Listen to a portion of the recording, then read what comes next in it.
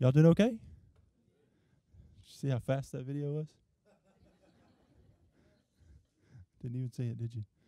Well, welcome. It's good to see you. Glad you guys made it out on such a beautiful evening. Thanks for letting nothing stop you. Not even the, Cristobal.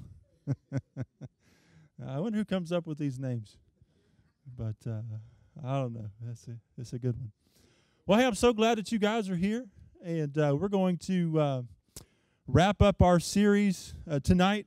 But I do want to take a moment and just thank our volunteers that have been working these past few weeks, that have been cleaning this place and opening the door for you and pouring your coffee for you and cleaning the restrooms after every use. They've been doing an outstanding job. Absolutely. Let them know they've been doing a really good job, and I appreciate them very much. So, hey, we made it. So Friday's the day that we close. We get to close on the property, and looking forward to that. And can't wait till we can bust through that barricade and get out there and get to work and turn that into a beautiful, beautiful location for our new home. And so, anyway, like I said, I want to close out the series today, and I can't tell you how excited I am about this. It's been a rough few weeks just talking about some things that as believers, we can expect to go through some things in these last days of uncertainty, and we can expect to endure persecutions. We talked the first week though about how God is sovereign over everything. He's sovereign over all of creation, and He's sovereign over my life. And just how we just finished singing that song, God is absolutely sovereign over everything. And then we talked about how, hey, God does not desire for us to have to worry about certain things in our life. He said, listen, I'll take care of your basic needs. I want you to go out there and I want you to live life, man, live life to the full. And I want you to be the best husband or wife you can be. I want you to be the best parent that you can be. I want you to be the best employee you can be. I want you to be the best Christian that you can be. And listen, leave the rest to me. Let me worry about your food and your clothing and your shelter and all of those basic needs that I know that you have. God says, I'll take care of that. You don't worry about that. You go live your life and do the best that you can to be an example to others of my love, of the fact that I am taking care of you, of the fact that I have something to offer all of humanity. So you go out there and you be the example for that. And then last week, what did we talk about last week? We talked about days of uncertainty, how, we can expect persecution and how, what are the ways that we experience persecution. There's many, many forms of how persecution comes, anywhere from deception all the way to violence and anything in between that the enemy would use to try to bring persecution into our life. But we know that we serve a God that gives us the strength that we need to get through it. Now, we might be sitting here thinking, can I really make it through this persecution? And it's up until that very moment when we start experiencing that persecution that God's strength just is infused in us and gives us the strength and the courage and the boldness to just keep going, just make it through that persecution.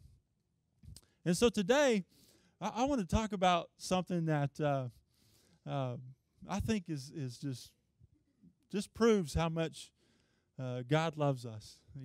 He loves you. I don't know if you know that, but God loves you. He sent His Son to die on the cross for you so that you can experience eternal life in heaven. But you know what?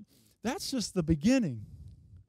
That's just the beginning. There's so many people out there that they're just happy with that. They just, I got saved. I got my fire insurance. I'm going to heaven. I'm good. Just let me chill out the rest of my life.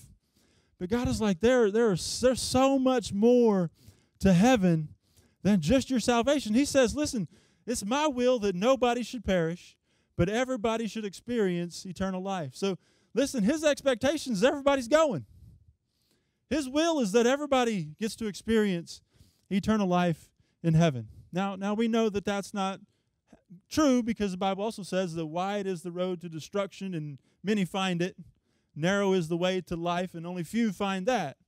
But it is God's will that all of us experience eternal life. But he's like, look, that's just the beginning. He said, salvation, that's a free gift. I'm just giving that to you.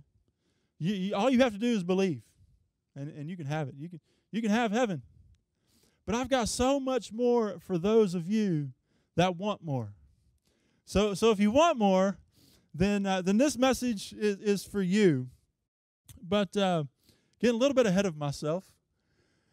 So it's easy to look out, past today and look out into tomorrow, and it's easy to have these questions like, what's the point? What's the point of all of this? I'm watching before my eyes my country just destroy itself. What's the point? You start asking those questions to yourself. What's the point? Is it worth it? Is it even worth it to try? Is it even worth it to let my voice be heard? Is it even worth it? Why bother? I mean, here we are in the last days, and the Bible says this is what we can expect to see. So why bother trying to make it better? Why bother trying to let my light shine? And I would say that for the church, that this is our moment. We've been going through a period of time where we've been comfortable, where we've experienced good and abundance, and everybody's got what they need and plus some, and we're just in a real good place, and those kinds of times like that really silence us. It really keeps us from being able to go out there and change anybody's life, because hey, my 401k is up here, my job is up here, my life is up here. Why do I need him? And so it really challenges the church, because how can anybody on this earth experience something better than that? Because this is all that they're living for. As believers, we're living for something else. We're living for something that's coming, that's in the future. But it's hard to get somebody to understand that when life is good. It's hard. Most of the time, people will come to Christ when they are at the very lowest place of their life. They've got nowhere else to go. And so here we are. Our country is being destroyed right before our eyes. It's our moment. It's the church's opportunity to shine, to say, hey, we don't care what happens on this planet. We're not living for this planet. We're living for the next life. We're living for eternal life in heaven. And so this is our moment. This is our opportunity.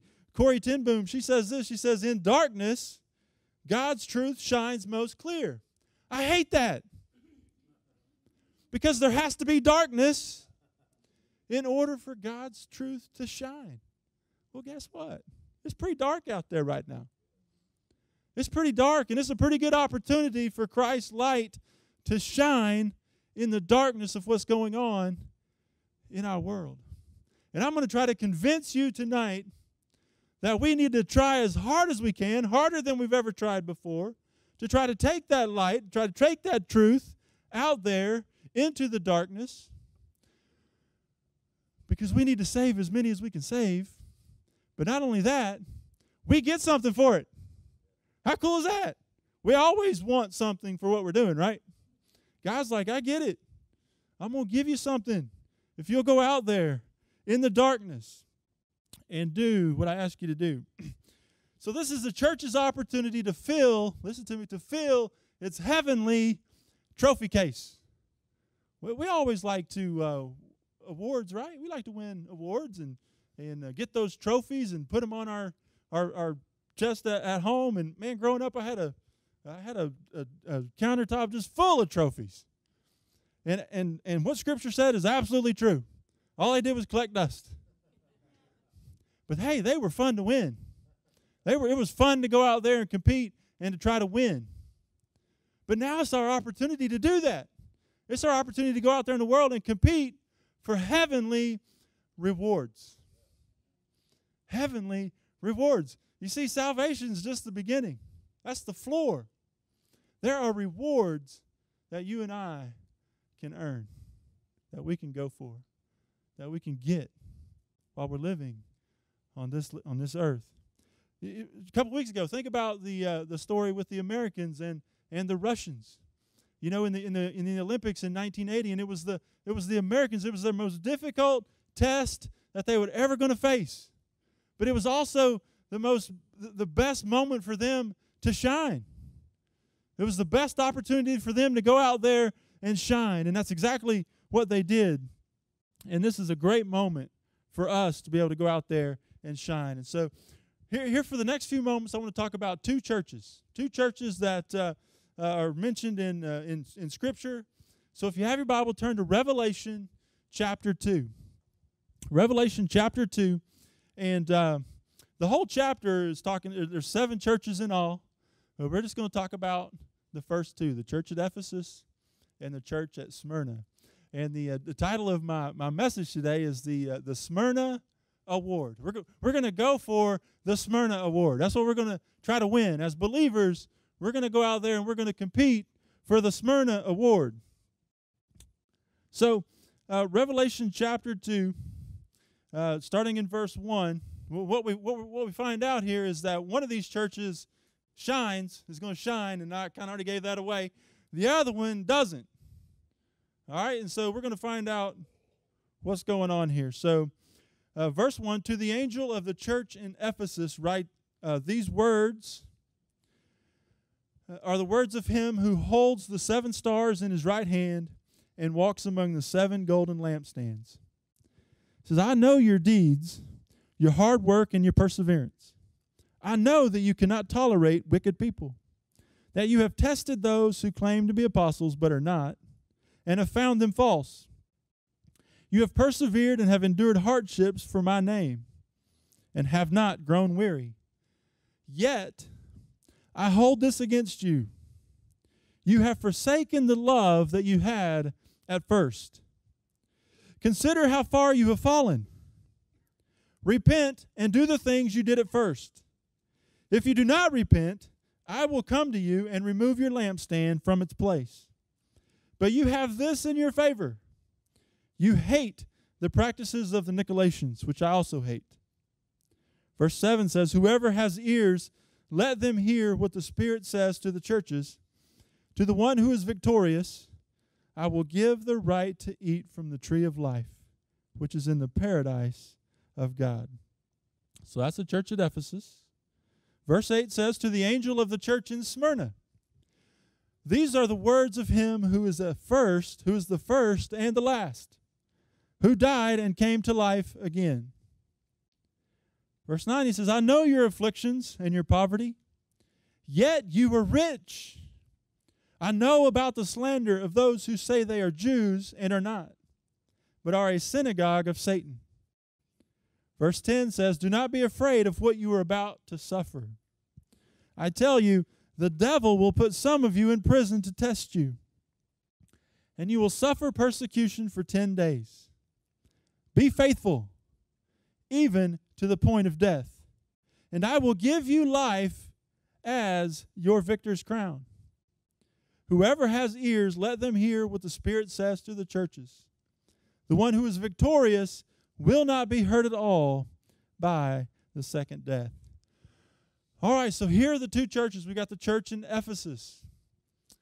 And God has good things to say about the church of Ephesus, but he has one bad thing to say about the church of Ephesus. You have forsaken the one in whom you loved first.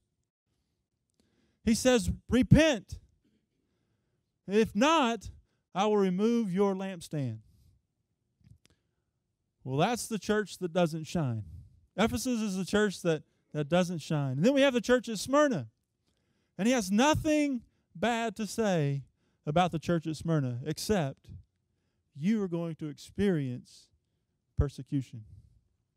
But then he goes on to say, hey, don't worry about that. Don't worry about that. You're not going to be harmed. You're not going to be harmed by this second death at all. So Smyrna there were 2 churches, 2 out of the 7 that received no correction in their letter. The other one was the church of Philadelphia. So the church of Smyrna is one of only 2 churches that received no correction, but it was also the most heavily persecuted church based on the reading. But it was also the most faithful church. Hey, congratulations. I got nothing bad to say about you, but you're the most persecuted church, but you're also the most faithful. Seems like there's a correlation there. It's almost like, you ever heard that saying, you find out what you're made of? You find out what you're made of when the persecution comes. You're either going to be found faithful, or you're going to be like the church of Ephesus, whose lampstand gets removed. Now, guess what? Here's the earthly reward that they get. You can't go to Ephesus. You can't go to this Ephesus. This Ephesus no longer exists. It's all silted up. You can't go there. So exactly what he's talking about, his lampstand has been removed, and you can no longer visit. However, you can still go to Smyrna. It's got a different name. It's called, what's it called today? Izmir. It's called Izmir. But it was Smyrna. And you can go there today, and you can still go to the church at Smyrna today. And guess what? The Christians there are still under persecution. They're still experiencing persecution from the Muslims. But they've been found faithful. And their light and their lampstand is still burning, man. They're still just thousands of years later. And they're still going strong. And you can still find Christians there. But not only are they still around, verse 10 says that they will receive the crown they will receive life as your victor's crown. They'll receive the crown of life. And now, there's a difference there between salvation. There's a difference between salvation and a reward. Okay, we see reward talked about. We see inheritance talked about. We see some other things talked about in Scripture, meaning that this is what you will receive on top of your salvation. So on top of their salvation, they're going to receive the crown of life. And so I want to talk about rewards for just a few moments here. Because we all like to be rewarded. We all like to be rewarded, especially when we've accomplished something in the face of adversity. There's just something special about that reward when we've had to work hard to get it. When we've had to face the best of the best, and we've beat the best of the best. It's like that reward is just a little bit sweeter. Talk about that reward. We all like to receive bonuses at work, or pay raises, or promotions at work, especially when we felt like we've gone through some adversity at work. We like to see reward. We like to be rewarded that way. Cindy and I, we're currently trying to clean our pool out, and so we definitely want to see the reward of being able to swim in a clean, clear pool. And so we're working through that adversity so that hopefully we can receive the reward of being able to swim in our swimming pool. Hopefully we're just days away and not weeks away, but we want to experience that. Young people, you want to be able to experience the reward of receiving your diploma. You know, you faced adversity from kindergarten up to 12th grade. And you got bonus adversity this year with the virus. So, I mean, you guys definitely want to experience the reward of receiving your diploma, earning your college degree, winning that championship game. Man, you want to experience the reward for that. Finding tomatoes in your garden. I mean, some of us would love to be able to experience the reward of finding some tomatoes in our garden. Because there's adversity for some of us that try to grow gardens. Some of y'all, it's a piece of cake. But for some of us, it's adversity. It's hard. It's hard.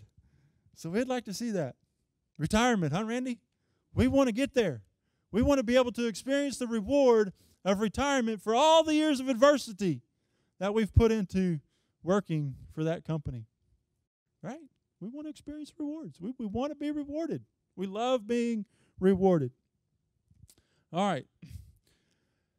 We love to give gifts, right? We love to reward others. Matthew 7:11 says this, "If you then who are evil know how to give good gifts to your children, how much more will your Father in heaven give good gifts to those who ask him?"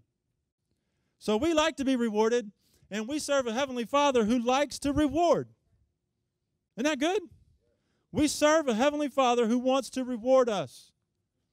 Some people think that their relationship with God is like, man, he's always looking down, just waiting for me to mess up. Waiting for me. He just can't wait to discipline me. No, God can't wait to reward you. Now, here's the problem. A lot of times we don't get that reward here on earth. Sometimes we do. A lot of times we do. But a lot of times God says, you get your reward in heaven. Remember, we're storing up treasures in heaven, not treasures on earth. So a lot of times we have to wait for our reward, and sometimes that's hard too. But He is a God who loves to reward you. Write that down. God wants to reward me. He looks for opportunities to reward me. So let's talk about rewards for a second. Again, verse 10 says that the church, they're going to receive the crown of life as their reward. It's totally separate from salvation, heaven. Heaven and the receiving of a reward is not the same thing. So reward is in addition to heaven. All right? So there's rewards that we get as we live life. So there's a connection between our life here and heaven. There's a connection. Some of us think that, okay, I'm living my life here. One day I'm going to die, and then I'm going to go to heaven. It's like two totally separate things. But there's a connection. And it's how we live our life here is connected to what we're going to receive up there in heaven. And so heaven and rewards are two different things, but there's a big connection for both of them. And we're going to talk about the connection. You ready? All right, Luke chapter 14. Luke chapter 14, verse 12 and 13, it says this. It says, it's a whole story here on humility. And Jesus says this. He's talking to his disciples. He says, "Then Jesus said to his host, when you give a luncheon or dinner, do not invite your friends, your brothers or sisters, your relatives, or your rich neighbors. Because if you do, they may invite you back, and so you will be repaid." But when you do give a banquet, invite the poor, the crippled, the lame, the blind, and you will be blessed. You'll be happy. You'll be happy if you invite those people. He says, although they cannot repay you, you will be repaid at the resurrection of the righteous. You will receive a reward at the resurrection of the righteous. So what are we doing for those who can't repay us? What are we doing for those that can't repay us? Let me ask you this question. Who would you like to have to reward you? If I invite a bunch of you over for dinner, do I want my reward to be you inviting me back over to dinner at your house? I mean, I won't turn it down. But that's not the reward I want. I want the reward that God can give me. Even if I have to wait, even if I can't get the reward now, I want to get that reward when I get into heaven. And so I want to I want God's best. I want God's best for my life, whether it's here or in heaven. And so I want God's reward. I want God's reward. And so what are we doing for those who can't repay us? We'll call this the party connection. There's a connection between how I live my life in this world and who I try to include into my life. Am I only surrounding myself with people who can repay me in like? Am I only surrounding myself with people who I think will give me better return the favor? Or am I surrounding myself with people like who Jesus is talking about? Those that, man, they can't give me anything. They're in the thing they can offer me on this earth. What am I doing for them? He says later on, he says, hey, as you do the least of these, you're doing it for me. And listen to me, when you're doing it for me, I'm going to reward you in heaven. You're going to get your reward in heaven. Look back at Luke chapter 6. Luke chapter 6, verse 22 and 23. It says, blessed are you when people hate you, when they exclude you and insult you and reject your name as evil because of the Son of Man. Rejoice in that day and leap for joy, because great is your reward in heaven. For that is how their ancestors treated the prophets. All right, I almost titled this message, Leap for Joy. Because he's telling us, hey, reserve your most, your happiest, your highest praise, your greatest excitement for those who hate you because of me. Leap for joy. Be excited if they hate you, if they persecute you. Be excited. Because great is your reward in heaven. You're gonna get it on this earth, man. You're gonna get all kinds of people hating you, all kinds of people talking down to you, if you're going out there and blessing them in Jesus' name, talking about Jesus and how much Jesus loves them. They're going to hate you. And you're going to come up with these questions that are going to come up in your head. Is this worth it? Why am I even bothering them? I'm telling these people how much Jesus loves them, and all they're doing is hating me. Memorize the verse. Memorize it. I'm doing it because I'm great is my reward in heaven. In heaven. It's hard. It's hard to comprehend. I understand that. But if you can make it, it'll be worth it. He says, rejoice in that day. So this right here, this is the Smyrna Award. This is the award that we're going after. The award that says we're going to experience persecution, but we're going to be rewarded for it. We're going to receive the crown of life. We're going to be blessed in heaven.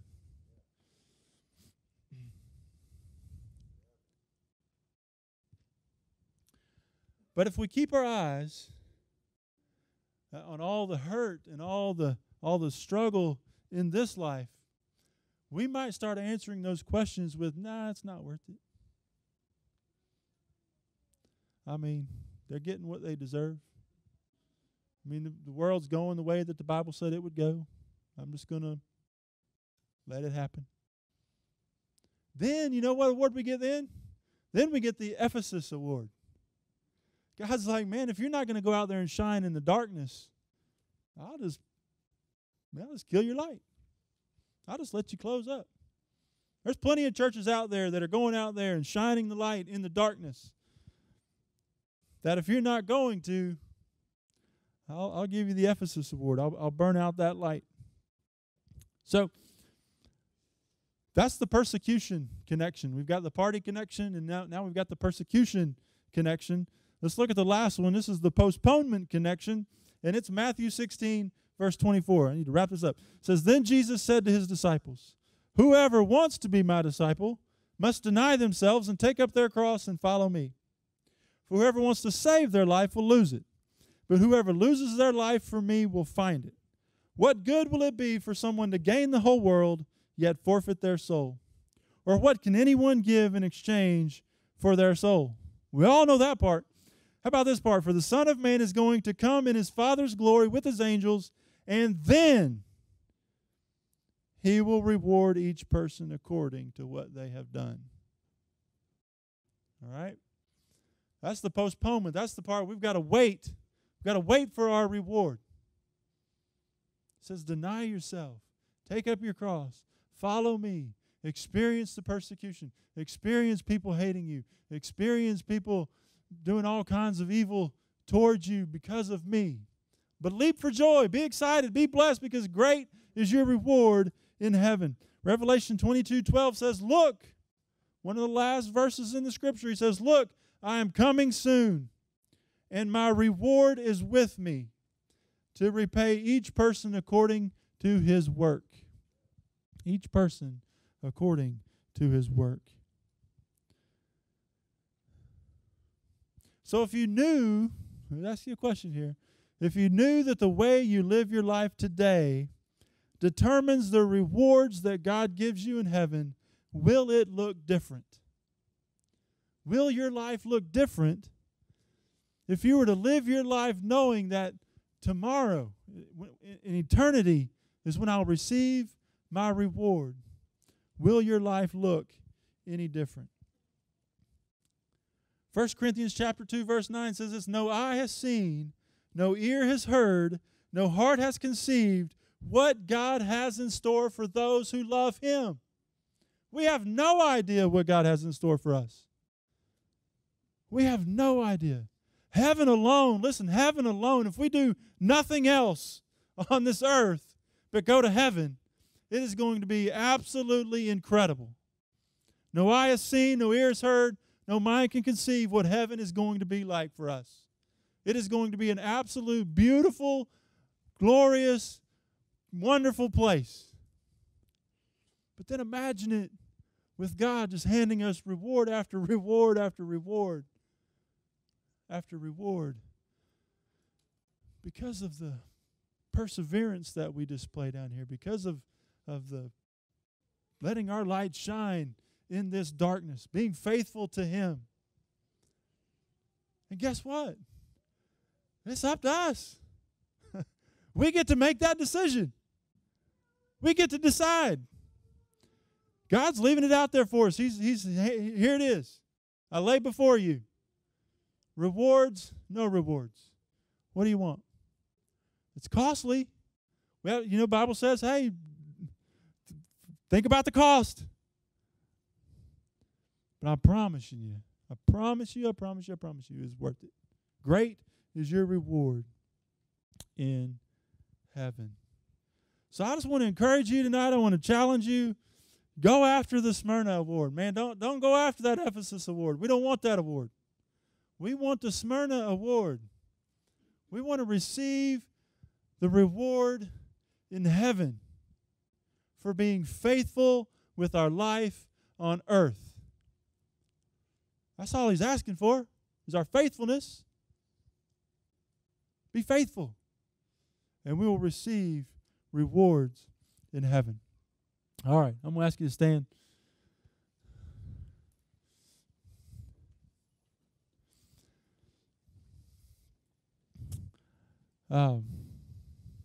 We're still kind of waiting on having an altar team up here, but I hope tonight that you are encouraged. I was so excited just going through this message, knowing that, man, God has so much in store for us if we'll just be faithful to Him. And it is so hard in this life to comprehend. But I'm just believing that God has some great rewards for us if we'll go out there in the darkness and do our very, very best to shine, to not give up, to try to take as many as we can with us.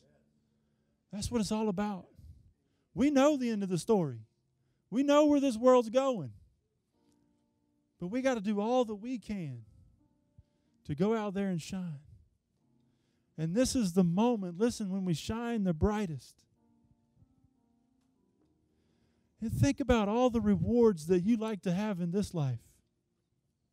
All the different things that you do to get rewards. That's how we answer the question, is it worth it? We answered based upon the reward that we get from whatever we're talking about. Is that new car worth it? Well, what's the reward for getting that new car? Is that job worth it? Well, what's the reward for working in that job? Is he or she worth it? Well, what's the reward for living with that person for the next 50 years? That's how we answer questions. What's the reward that we get? Well, I'm just telling you, great is your reward in heaven for those that love Him and are found faithful during this time, during this life. Somebody should close your head, close your eyes, and close your head, and close your head and bow your eyes. I want you to think about that for just a few seconds. What am I willing to do to gain that reward? Am I willing to bring people into my life, into my circle? Am I willing to invite people into my world that they can't do anything for me? There's nothing that they can return to me. There's no reward for letting them into my life. Will you think about that? Will you think about expanding your horizon, your world, and allowing people into it that they can't give you anything?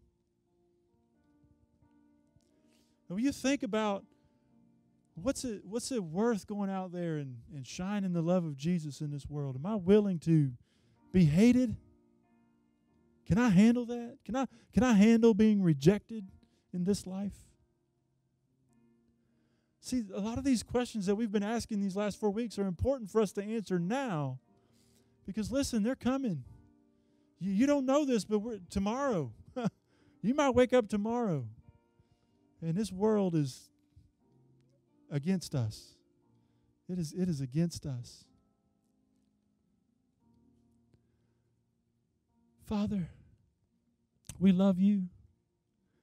We're so thankful that we serve a God that longs to bless us, that longs to give us reward after reward, that longs to fill our heavenly trophy case with so many awards. Father, it's worth it. It's worth it for us to bring people into our life that we don't need. It's worth it for us, Father, to go out there and face persecution, knowing that when we enter into heaven, that we're going to receive a great, awesome reward. Father, I pray for our church, that we be found faithful here in Sulphur, here in Louisiana, and all over this country and all over this world, Father, that we can be found faithful. Because I want us to receive the same reward that the church in Smyrna received. I want us to be found faithful during the most difficult of persecution, because I want to receive the greatest reward that you have. God, help us to search our hearts. Help us to answer these questions. God, will my life look any different based upon knowing that I can have a reward in heaven? What am I going to do to go after that reward? Father, we love you. We're so thankful that you love us unconditionally, that you have a bright, bright, eternal future in store for us. We love you and praise you in Jesus' name. Amen. Thank you again for joining us for today's online service. If you have any prayer requests, any needs, or even just a comment about the message, you can leave that in the comment section below this video. Maybe you don't feel comfortable with leaving a comment. You can send a direct message to the Gatherings Facebook page. We hope that this message has blessed you and you have a good week.